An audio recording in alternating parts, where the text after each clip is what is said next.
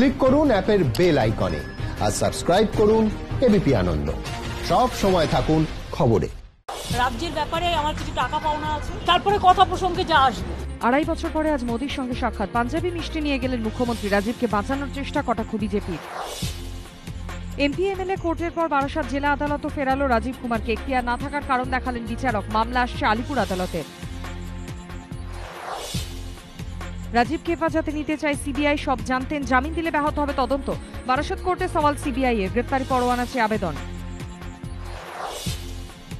একটি চার্জশিটেও নাম নেই। 4 দিনে সাক্ষী থেকে কিভাবে অভিযুক্ত প্রাক্তন সিপি? সিবিআই এর বিরুদ্ধে মিথ্যে অভিযোগের পাল্টা দাবি রাজীব কুমারের আইনজীবী।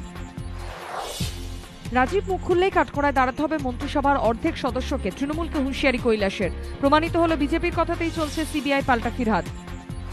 মোদীর জন্মদিন উপলক্ষে যজ্ঞে সব্যসাচী বিজেপি নেতাও হাজির। নিজের ওয়ার্ডের অনুষ্ঠান আমন্ত্রণ ছিল, তাই গিয়েছি বললেন প্রাক্তন মেয়র। 2 নৌকোয় পা দিয়ে চললে ডোবার সম্ভাবনা বেশি।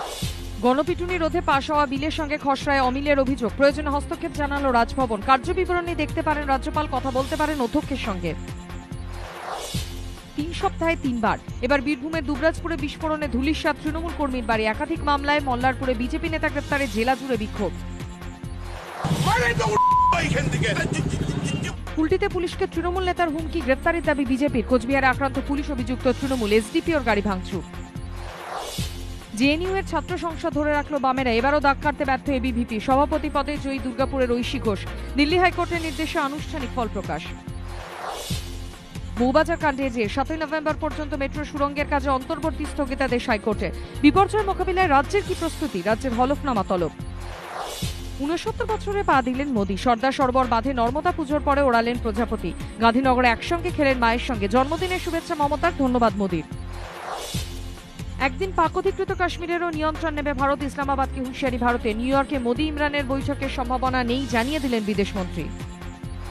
ব্যাংকের সুদে ধাক্কার মধ্যে ইপিএফ এর সুখবর। 2018-19 জন্য ইপিএফ এর সুদের হার 8.55% থেকে বেড়ে 8.65%। উপকৃত হবেন 6 কোটিরও বেশি গ্রাহক। দিল্লি যাওয়ার পথে বিমানবন্দরে অন্য মেজাজে মুখ্যমন্ত্রী।